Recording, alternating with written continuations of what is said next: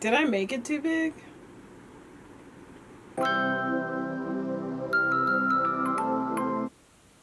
Oh, hi. I didn't see you there. This old thing? Oh, it's actually a new thing that I made. Crocheted by myself in 4 days. But enough about that. You clicked on this video because you wanted to see what I was making today. And if you guessed correct on my last video, congratulations. But no one guessed which version of her I was gonna make, which is 1980's strawberry shortcake. I saw her and I was like, I really want that hat. Because guess what? I made someone else's hat. So I was looking at her hat and I was like, yeah, that's fun. That's fun. And then I was looking at everything on her and I was like, I kind of want to make her outfit too. So here I am, about to make the whole outfit. It's gonna be fun. Plants. Okay, I had an epiphany yesterday and I was like, how the heck am I gonna pattern her hat? And then I was like, oh, a chef's hat. Duh.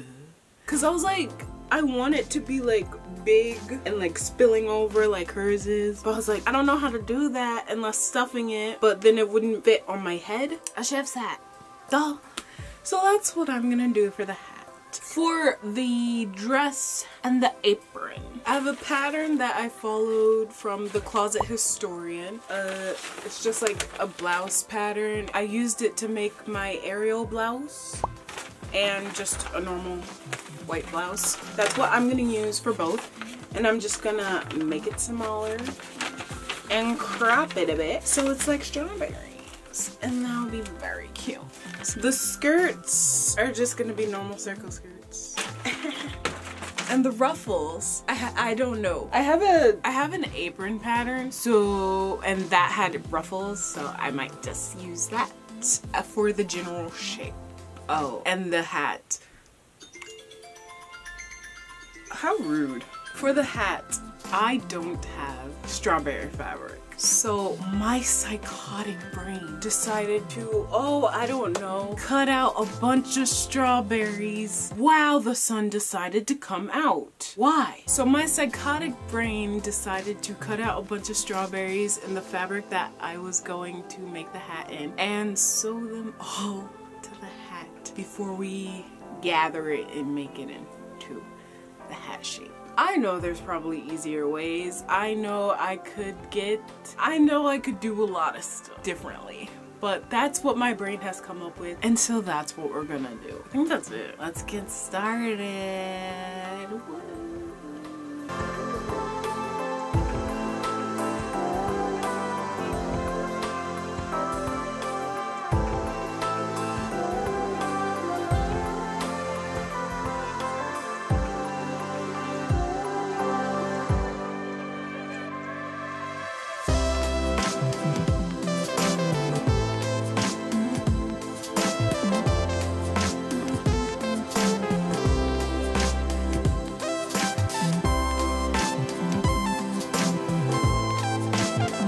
This is gonna be so cute. Oh my goodness. I'm so ready. Oh my gosh.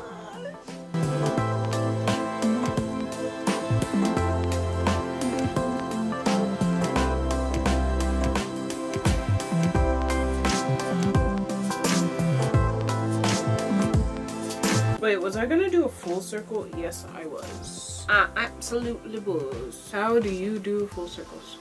Like this. Skirt? Not a skirt.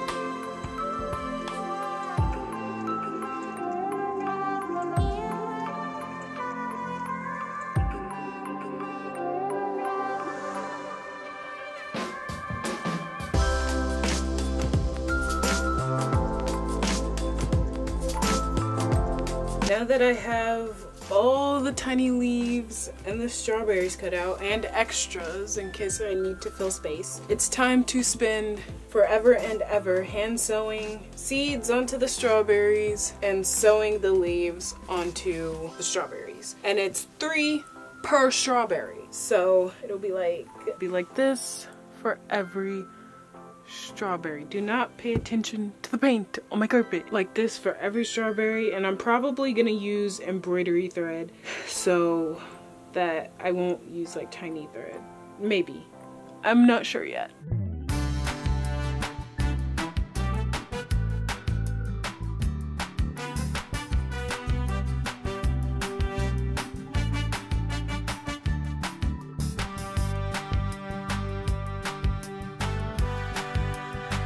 I finished sewing all of the tiny strawberries. Some are prettier than others, but that's okay. So now we are going to do the most tedious part of making this costume and sew them all to the hat.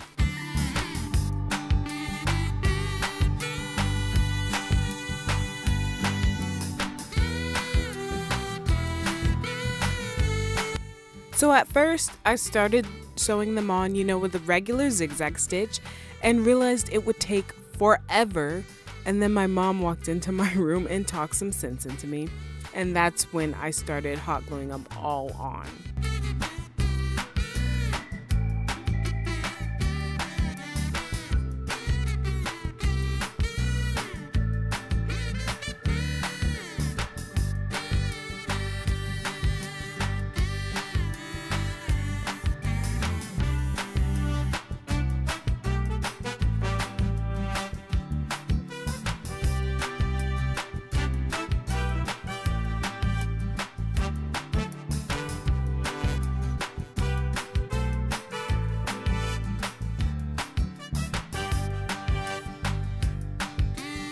This is a shower cap.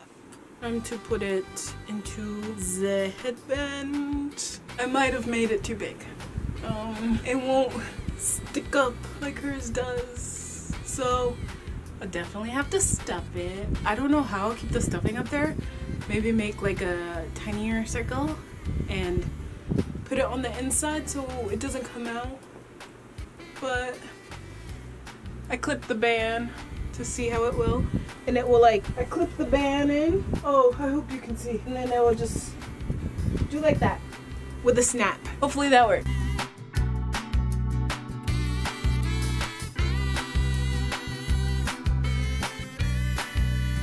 Dang, you can't even see. I think I put a bit too much stuffing in it. I figured out a fix. It's a little smaller now, and the fix is to make the biggest dart known to man. I clipped it here, and I'll do a few tacks, and that will make it smaller, hopefully.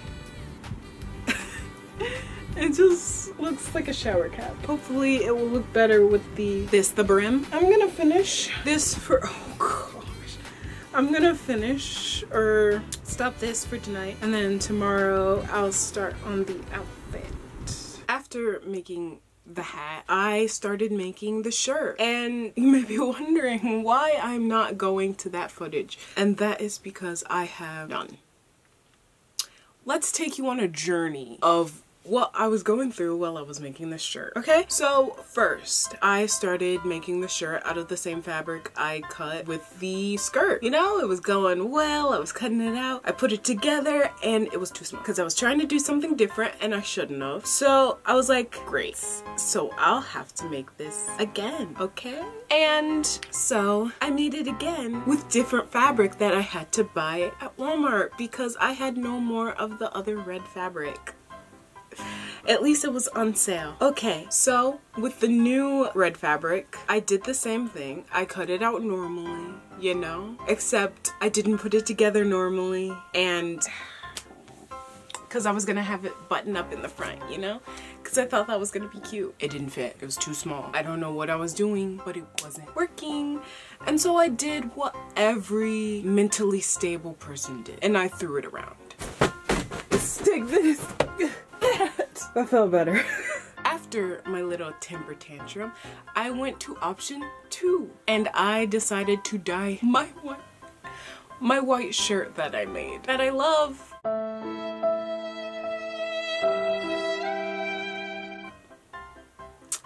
And it didn't work.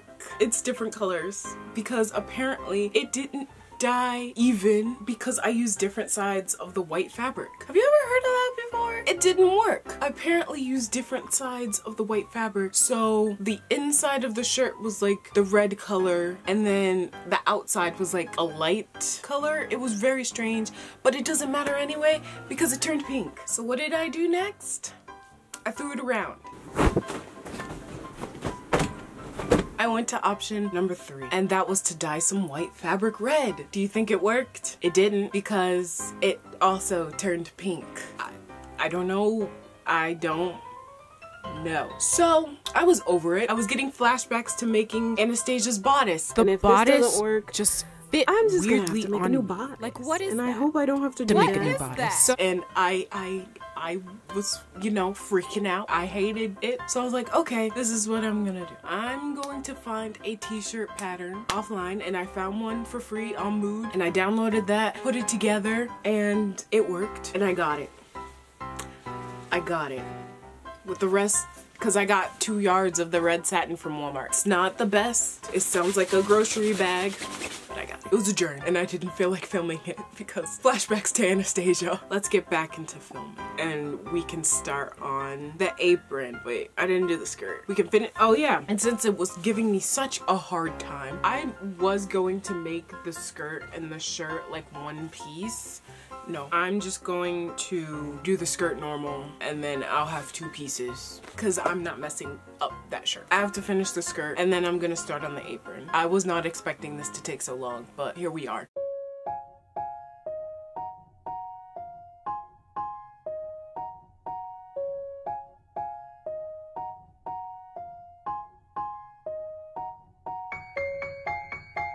Alright, here is the top of the apron sewn together. I'm gonna have to like make a big dart because it was way too wide up here. My bad. It's turning out okay. The straps are pinned on and I'm gonna have them cross in the back onto the waistband. And then we're gonna have the skirt part of the apron gathered like this. And with the ruffle, it's gonna go like, was it gonna go like that? But it's gonna be gathered that on the straps and it's gonna look cute with the skirt. So here's my waistband. It doesn't go up. Let me step away from the door. It doesn't go all the way around because what I have observed is that her apron is closed by green ribbon, and coincidentally I thrifted this ribbon a bit ago and it's like a good thickness, so, and it's a good color, so we're gonna do that and it'll close with this.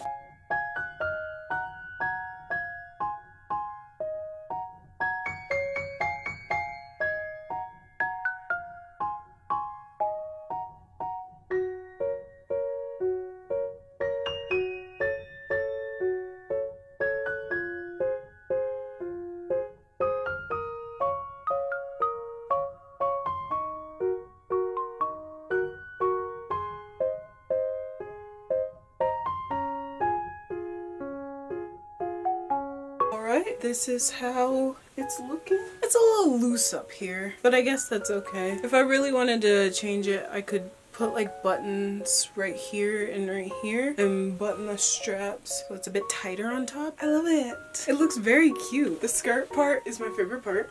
I might add buttons here just because it looks like a button placket the way I had to like take out some of the space from the middle, so I might do that. The last thing I have to do is add the decorative stuff, the diamond shapes and the red X's on the bottom, and I think that will be it.